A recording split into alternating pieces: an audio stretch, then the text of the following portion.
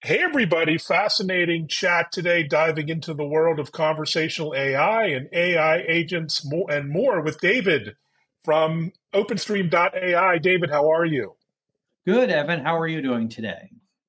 I'm doing well. Thanks so much for joining. You guys are doing incredible work in this field, very crowded Thank- field of AI platforms these days. So I'm really delighted to have you here. I have so many questions. Before that, maybe introduce yourself, a little bit about your bio, and who is OpenStream.ai?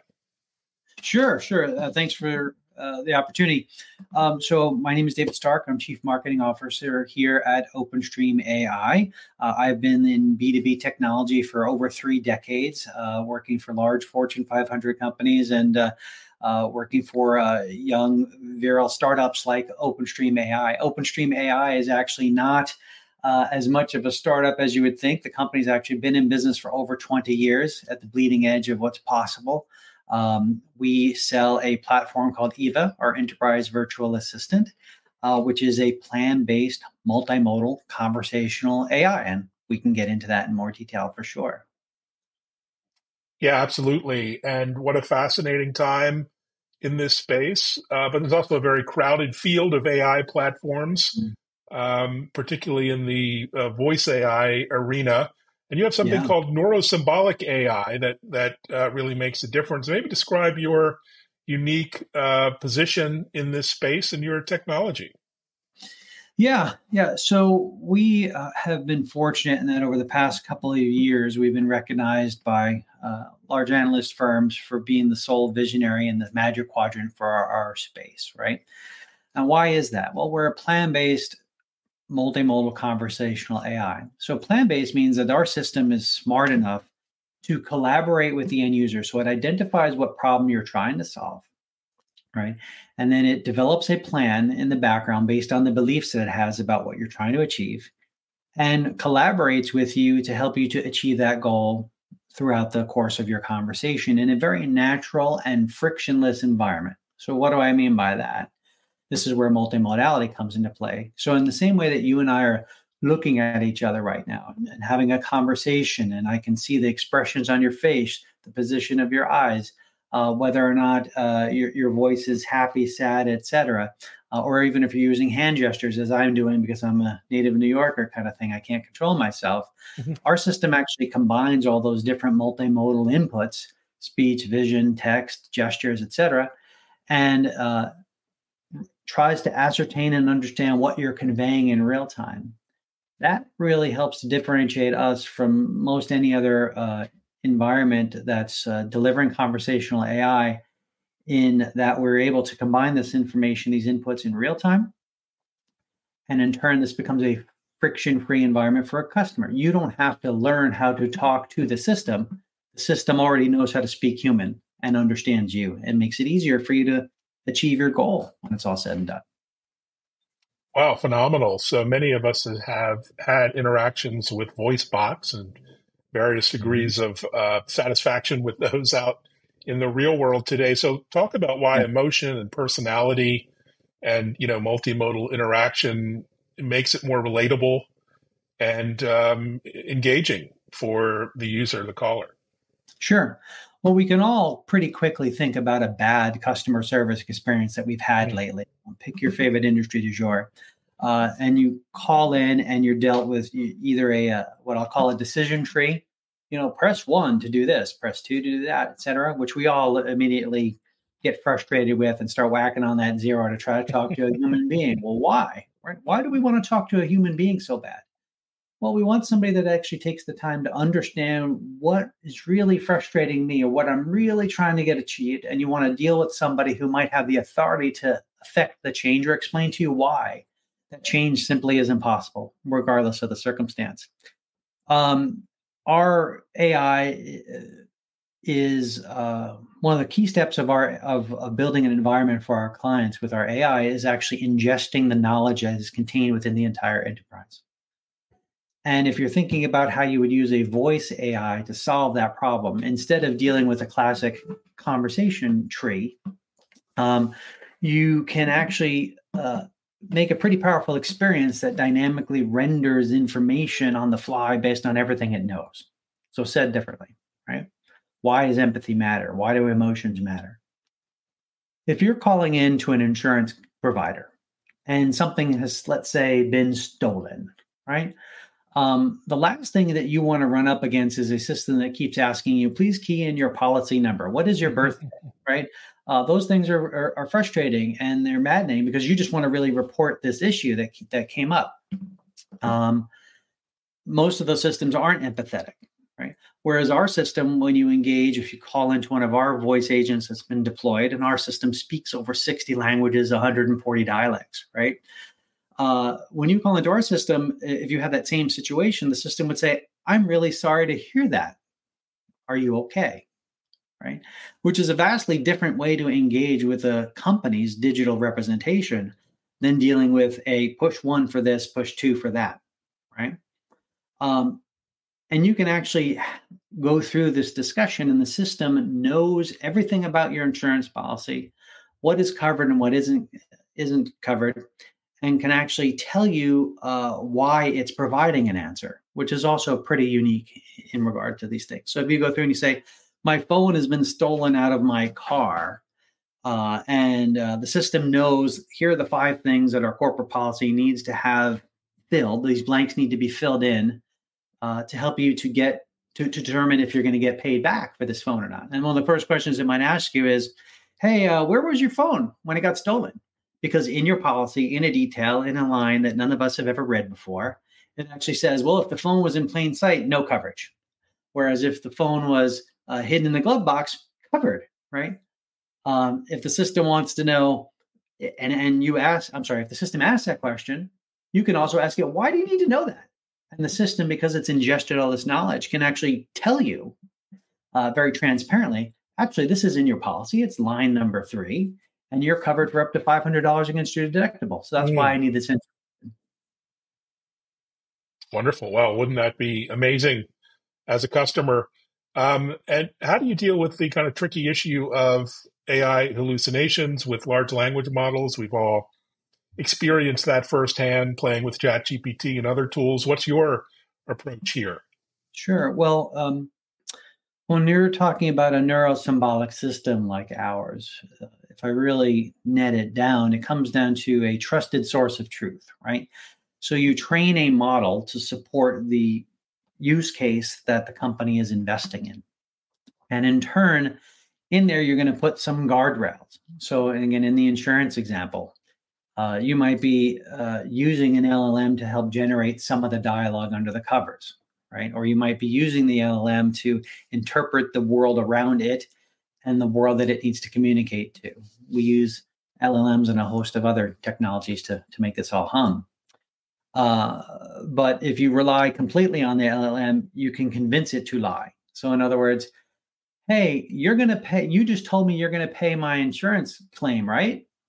And the system be like, no, I didn't. And you'd be like, no, you just told me you're going to pay my insurance claim because you said this is covered. Oh yeah, you're right. I'm sorry. I'm corrected. That's simply not the case. So we have these guardrails up to validate this information and to ensure that what it's telling you is something that the company is going to stand behind, that it's in a kind of a locked vault, if you will. And these comparisons and contrasts are made continually in real time to ensure that there are no lies. In a neurosymbolic system like ours, hallucinations are greatly reduced or completely eliminated. And we tend to say more completely eliminated when it's all said and done. So you can't get the system to lie. You can't get the system to give you free tickets to Hawaii kind of thing. Just because you asked nicely or you asked nicely 3 times, right? The system knows. And because of the highly regulated industries that many of our clients are in, they tend to not want to get sued. So they really appreciate the fact that our system is effectively hallucination free. Oh, fantastic approach. And when it comes to designing an AI agent, how do you think about reflecting a brand's, unique personality or, unique voice, pun intended? What's your process there? Every client is unique, and every client has unique use cases. But we work very closely with the clients to ensure that the voice of the brand, quite literally, to pick up on your pun before, your pun before, is in fact in place. So if we're talking about exclusively voice agents, we want to make sure that we understand the personality of your brand. Are you a happy brand, a very serious brand, a casual brand, or something in the middle, right? So we work with you to choose a voice, male, female, accent, non-accent, et cetera, right? And figure out, and what language, of course, or languages that you need to support to have meaningful conversations and dialogue with your end users. If we're talking about virtual agents that are deployed on a website, so not just voice, but text, even the responses and tone of the text that comes across needs to reflect your brand. And is it very formal responses, or be casual responses, or we're talking about the weather? How far do you want to go in tailoring this experience? If we're talking about AI avatars, which is something else that we do, or digital twins of human experts, then we need to know, what do you want this thing to look like? Right? What do you want it to look like? Do you want it to look like your founder? Do you want it to look like your best customer service representative? Or do you want it to be a male, female, et cetera, representing this particular region of the world on screen kind of thing? And again, how do you want them to carry themselves? That's in addition to all the other things like, color palettes and all those other kinds of things. So it fits in the UX of your experience overall. But we try to work with the teams to get that right before it deploys. That being said, once it's in the wild, you never know till you really know, right? And that's where we work with the clients to refine and fine tune those experiences to be sure that we're picking up on all the right intentions and that we are responding in the right way, that we actually have access to all the data that's required to carry on this meaningful conversation. And then where there are exits, that we know when we should drive something out. So let's go back to that insurance experience, right? Insurance experience, maybe you're calling on a different claim. Maybe your home has been infected by a hurricane and everything has been just kind of destroyed, right? Again, this is where empathy comes into play. This is where the personality of the brand comes into play in this circumstance. This is where you may not, the AI may need to be told, or the experience may need to be guided in such a way that you say, if somebody's coming in with this kind of claim, we want to get them over to a human being, because a human being is going to be better suited to address this kind of incident. Because maybe you're reporting a loss, maybe a total loss of your home, maybe a death in your family, right? Maybe something along those lines, right? And those are things that you don't want to deal with an AI for, probably as a human being. And we want to get them over to those skilled resources as quickly as possible. But for the mainstream questions, 95% of the time kind of thing, an AI can be at the front lines and really drive containment for these businesses and free up their human beings to focus on those more intimate moments where personal human care is needed and required. Yeah, understood. Great philosophy there. And do you care to share any real world examples of your AI agents, in customer service or customer support of different kinds? I know there's a lot of trials and early deployments happening, but where are you in this process? Yeah, we serve global enterprises. We work with some really large global insurance companies, banks, various financial institutions, automotive manufacturers, and everybody in between. The nature of our business is such that many, many, many, if not all of those clients consider our capabilities a differential advantage for them. So unfortunately for us and for me as a marketer, we don't always get to talk about them out loud. But I can tell you we've been really fortunate in the kinds of clients that we get to collaborate with every day to help them to bring these innovative experiences to their customers, their external users, as well as to their employees. Right, our solutions are helping both of those worlds to drive better results using conversational AI experiences. Yeah, I love that. The employee experience, often sort of the redheaded stepchild of the enterprise. And maybe talk about that, how, you're helping businesses make better decisions with AI co-pilots. It's not easy to be an employee at a big company many times. What sort of tactics are you using there? Yeah, you're singing my song, Evan. I had worked for a large Fortune 50 company before with a few 100,000 employees, and sometimes when you're calling into that help desk, at least at that time, we would sometimes call it the helpless desk. What are you doing for me? Right? We try to resolve that issue by building these experiences, co-pilots, and just formalized virtual assistant experiences where these users can call into a help desk and say, I'm having a problem with my Mac configuration today. Something's not working, kind of deal. And you can have a conversation just like that. You don't have to go through a knowledge base and go digging on your own. You don't have to call into that internal support number, that helpline, and push all the buttons and eventually get to talk to somebody who may not even really be very incentivized to support you personally or to care about you and your sense of urgency.